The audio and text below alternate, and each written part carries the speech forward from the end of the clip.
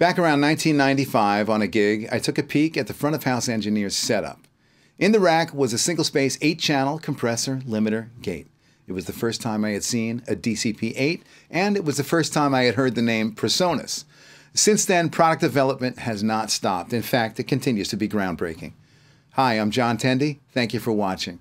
In 2017, we saw the release of the Studio Live Series 3 digital mixing console with scene recall, a touchscreen, and DAW mode. This year, as promised, PreSonus released the EarMix 16M personal monitoring system, the NSB 8x8 and 16x8 stage boxes, Studio Live 16R, 24R, and 32R rack versions of their Series 3 mixers.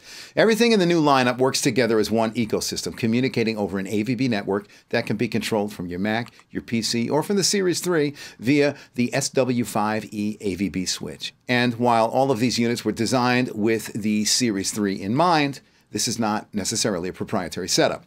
Now, there's a lot of information here, and this video will serve as more of an AVB overview, and I'll save the more product-specific topics for upcoming videos. AVB, or audio-video bridging, was made available about 2011. At least that's when I first heard the term. And while it has been used in various types of digital media networks, we really hadn't seen it used in audio systems as much as we saw it used in video systems, security systems, and AVB is quite common in automotive electronics. And while there are many commonly used protocols in a modern digital audio system, for example, HUI comes to mind, ADAT protocol.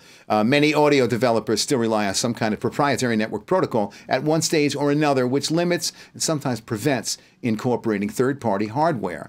However, the PreSonus Series 3 mixing console, also the rack versions, EarMix, the stage boxes, SW5E, are all AVDEC compliant. And PreSonus is a member of the AVNU Alliance, which is a community creating an interoperable ecosystem using open standards through certification.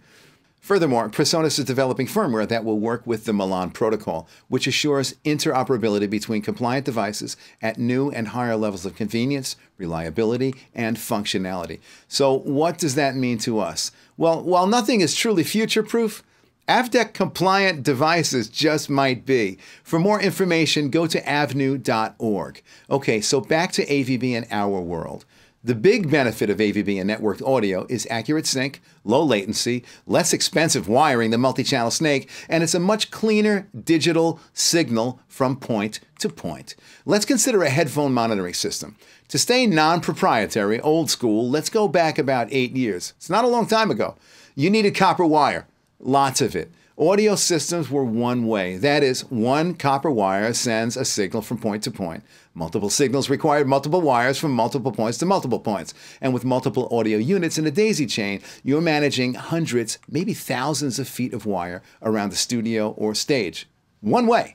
Then some of that audio has to come back. In a studio setting, it's somewhat manageable. The length is short compared to a live rig. And in a studio, once it's set up, it stays there sometimes for years.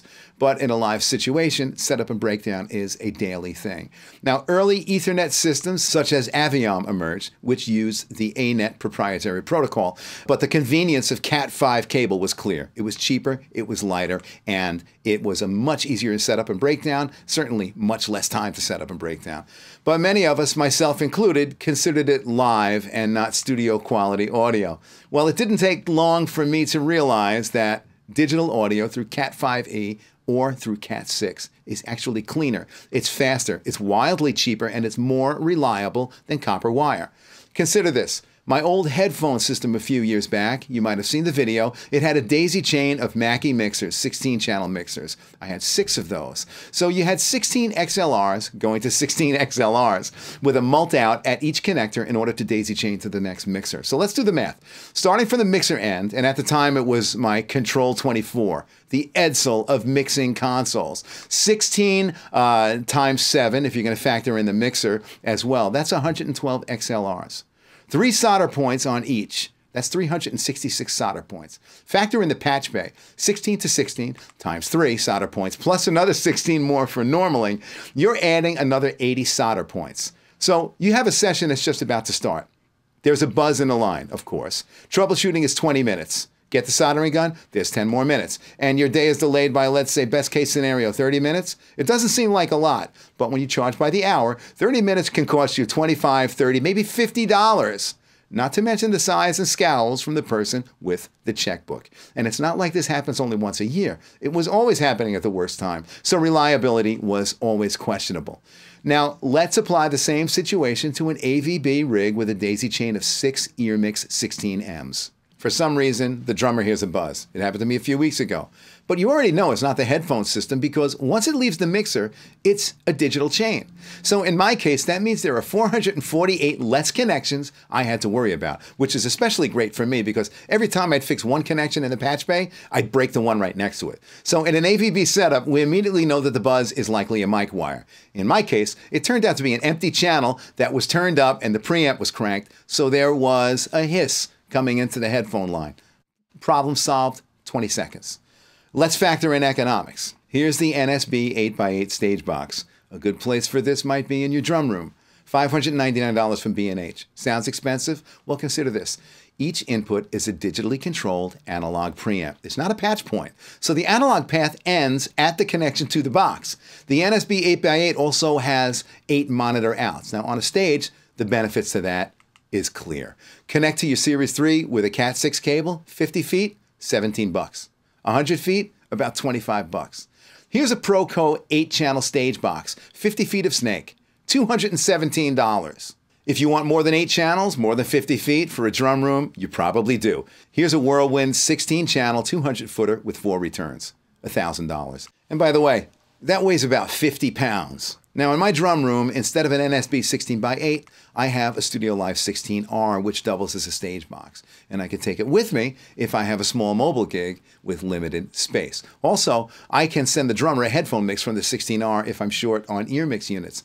Now, if you're not mobile and the drum booth is 8 feet away, then yeah, I'd probably go with an analog stage box, 15 feet of snake, and if it has a TRS return, you could probably send a headphone mix through that. You won't have some of the options, but if it's in a permanent studio setting, yeah, I would probably do that first. But an old analog mixer for a headphone mix is a disaster. I'd never go back to that. And finally is the PreSonus SW5E AVB switch, which switches audio paths to their proper place. Multiple devices can be daisy-chained off one connection, up to 7.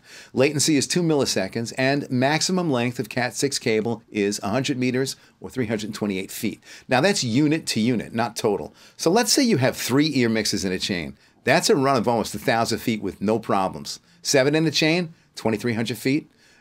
Different units can be mixed in a chain in any order. There are third-party AVB switches that are AVDEC compliant and will work in a PreSonus AVB rig. And more are popping up every day. At the moment, the Motu switch, Extreme Networks, and PackEdge have been tested in-house at PreSonus. Additionally, switches by Cisco and Luminex have recently been AVNU certified and will likely work just fine with PreSonus AVB products. They just haven't been officially tested in-house by PreSonus yet.